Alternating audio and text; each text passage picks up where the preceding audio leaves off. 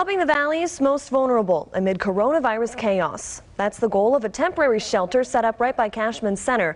Orko Manna explains why it was created and talked to those who plan to spend their nights there.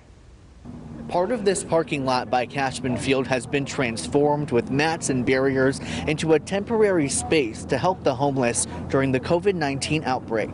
Right here, I'm about to cry, sorry. Denise Langford fights back tears of joy knowing she has a place to sleep this week. Clark County and the city of Las Vegas teamed up to create this overnight shelter near Cashman Field due to the huge need. Catholic Charities is temporarily closed because the Southern Nevada Health District announced that a homeless man tested positive for COVID-19, and the homeless courtyard on Formaster Lane is overflowing with people. It is too packed for me. That's why Denise is here, and she's thankful. This right here is helping us, secure, feel safe.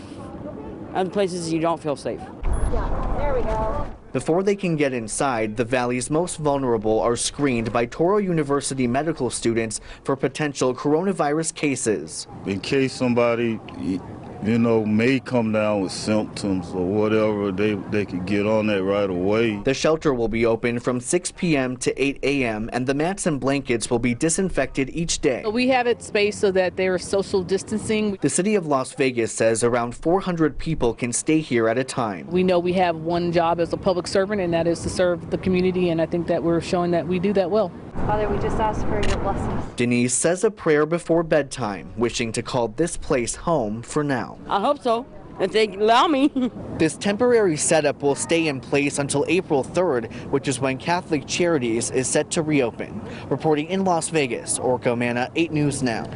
The city of Las Vegas says it is reserving the buildings at Cashman Center for potential hospital overflow if needed.